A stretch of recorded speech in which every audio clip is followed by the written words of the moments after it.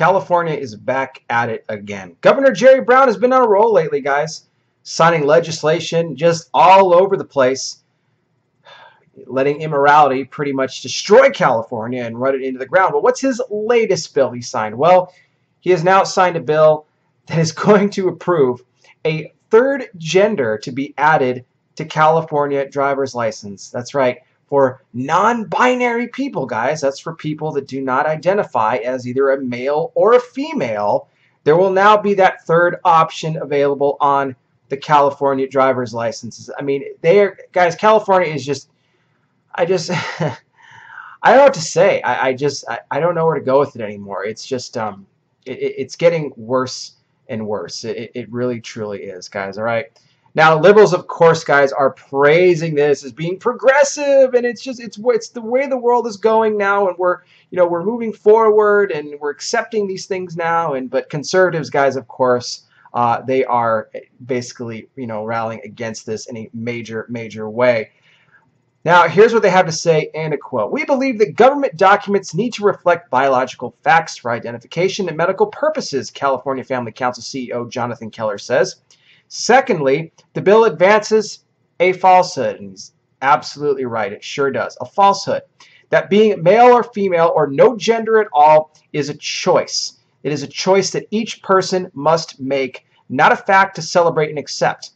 Laws like this will simply erase any meaningful gender definitions if being male or female is completely divorced from biological facts. Now, according to CNN, the most trusted name in news, the bill, SB 179, makes California the first state in the country to offer the non-binary option for people who want their documents to match their gender identity, not the biological gender, but their gender identity. While most recent bills that Brown, of course we know, a liberal progressive Democrat, signed will go into effect January 1st, 2018. This bill, however, will not take effect until 2019. But according to another report out of the SF Gate, the bill does not say how the non-binary option will be abbreviated, leaving that decision up to state agencies. But most likely they're saying it's going to be listed as an X or NB for non-binary. Guys, again, it shows you more signs that we're living in the last days when immorality, not only is it accepted, it is now celebrated. If you don't know Jesus Christ as your Lord and Savior, if you would like to do so today, please let me know. Leave me a comment below. Let me know you would like to receive Christ as your Lord and Savior. You could be born again, forgiven of all of your sins.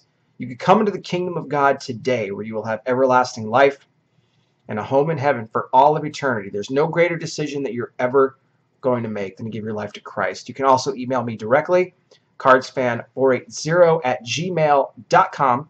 That's cardsfan480@gmail.com. Guys, if you have any prayer requests, you can also send those my way as well. It would be my honor to pray with you. All right? I'll continue to keep you guys up to speed here on all the latest breaking news, prophecy headlines, and current world events. I'll be back with more. You guys take care. Please be safe out there. Don't forget to share these videos with your friends and family. God bless each and every single one of you, and I'll talk with you soon.